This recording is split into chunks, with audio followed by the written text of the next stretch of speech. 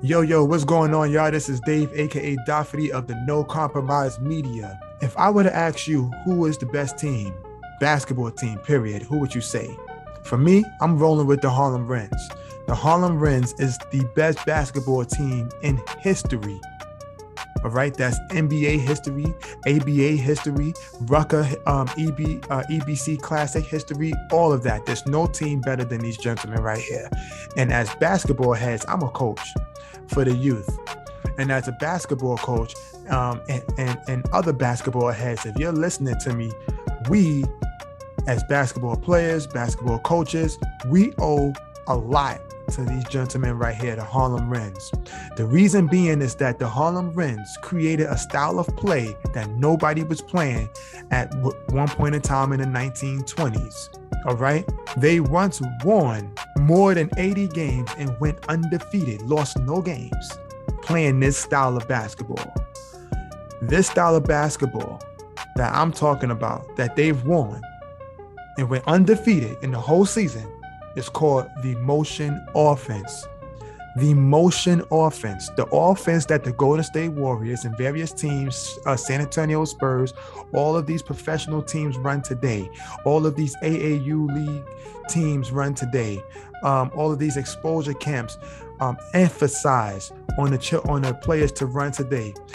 All of the college players in every college that runs this play, we all owe this to them. They created the motion offense, and they once won a game without dribbling the basketball. They ran the motion offense all game, full court, and never dribbled the basketball and won the game. This is not my opinion. This is a fact. They have a documentary that explains and goes into this in great details, in which they have interviews from the players that were alive at the time. And they have vintage video and things like that in which they show, and it's called the Harlem. It's called On the Shoulders of Giants. That's what it's called. It's called On the Shoulders of Giants, and it is narrated by Kareem Abdul-Jabbar. All right. So again, this was the greatest team in NBA history, in ABA history, or any other organization, basketball organization that you can name. They were better than any team, better than the Harlem Globetrotters. The Harlem Globetrotters were just house Negroes trying to get biscuits from their masters.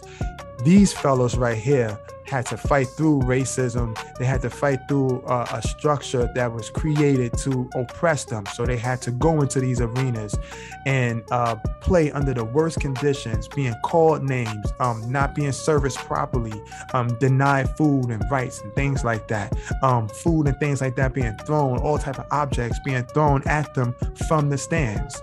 But they continued to play, not to integrate, but they continued to play because they were setting a trend for our young black youth coming up behind them. So they created the motion offense. We owe it all to them. And again, let's not forget, these guys were running the motion offense. Today, Bobby Knight is credited for the motion offense. But how can that be? Bobby Knight was not even born when the Harlem Rens was already grown men running the motion offense. You see, so it's a trend that seems to happen, a cycle that seems to occur over and over. It's a cycle. The black man creates something, but we credit the white people with it, or the white people take it and claim it as their own. This was already in motion, literally motion, no puns intended. All right, so we owe it all to these gentlemen in the background. The way and the style that we play, clean basketball where everybody touches the ball, motion offense. We thank you, Harlem Rens. Each and every one of you guys, we thank you from left to right. You deserve all of the credit, and you get all of the credit. You get all of the recognition. Much appreciation to you. All recognition to you. Much love. Peace be to you. Peace and blessings.